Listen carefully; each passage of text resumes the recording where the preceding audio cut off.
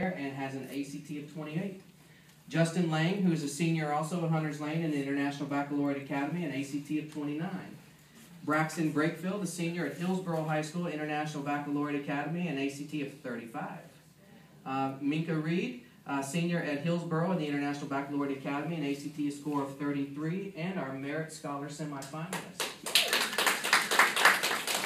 Hebron Nagasi, who's a senior at Hillwood in the Advanced Scholars Program in the Business Academy, an ACT score of 27. Latazia Carter, a senior at Hillwood. She's in the Art, Design, and Communications Academy with an ACT score of 29. We have Maura Ward, who's a senior at Middle College. She has 18 college credits, currently enrolled in 13 college courses, and an ACT score of 25.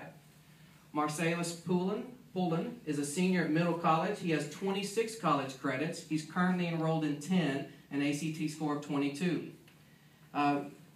Gabriella Griffith, who's a senior at Middle College. She has 31 college credits, enrolled in 9, and she'll be graduating one class short of her associate's degree. And Anna Murabito, who's in the 11th grade, our only 11th grader up here at Hillwood. She's in the Art, Design, and Communications Academy. And so, real quickly, I want to ask some questions of you students.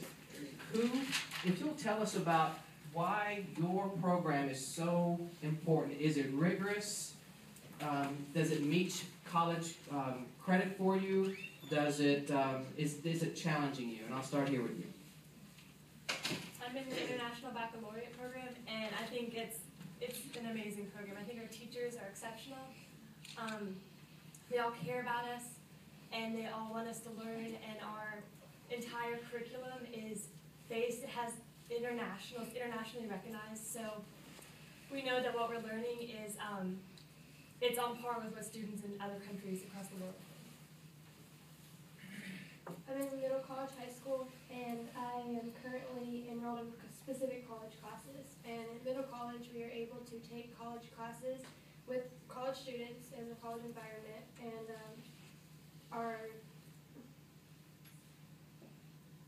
Where's Middle College located? Oh, it's on White Bridge Road, right down the street.